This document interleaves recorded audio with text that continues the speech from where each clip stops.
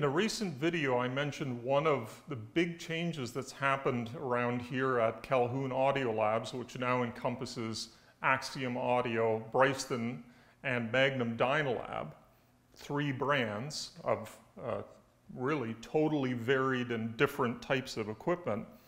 We've now brought in-house the capability to populate circuit boards, particularly to populate surface mount components. And as I mentioned in that video, the surface mount parts are called that because they literally sit on the surface of the circuit board and they make electrical contact with pads that are sitting on one of the outside surfaces of the board.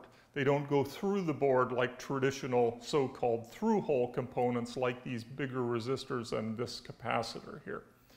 Now, I mentioned in that video as well that I would do some more detailed videos, and we'll have some cut-in footage showing you some of the parts of the process in case you're interested.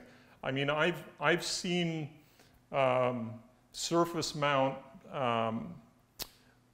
production lines running many times over the last 20 years or so, and I'm still fascinated about it. It's a fascinating process. It's very interesting to watch, and it still seems a little bit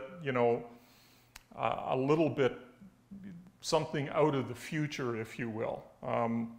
But anyway, we'll go through. I'm going to do 3 videos, each one going through a particular major stage of how we actually assemble surface mount parts on a circuit board. So this video is going to talk about the first part of the process, which is called paste printing or solder paste application. So what happens when you have a circuit board that's set up for surface mount parts? What happens is that you have, and you can maybe see here, or we'll drop in a detailed photo, you can see that there are areas that on this board are gold, sometimes they look silver. Areas of the board that are that color and not, in this case, the black color, which is called the mask, those gold areas or silver areas are actually plated metal, plated copper that connect traces to different parts of the circuit. And the surface mount parts, we need to do 2 things before, or actually to install the part. When we install the part, we have to be able to hold it in place.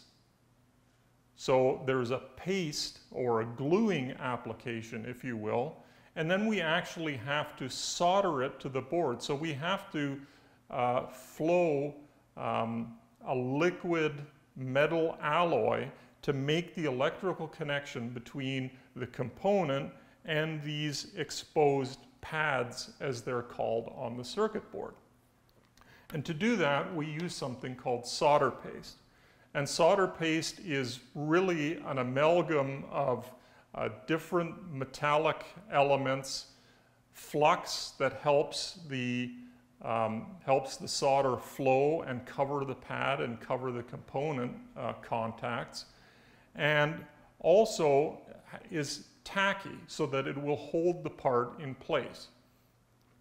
Now, to get paste only in the areas where there are those pads, where we're actually going to be applying a contact or a component, we use something called a stencil. And the stencil has openings just in those areas. And so what happens is that the stencil will come down using this solder paste spreading machine. The stencil will come down on top of the circuit board, and then a metal squeegee will actually draw the solder paste across the board.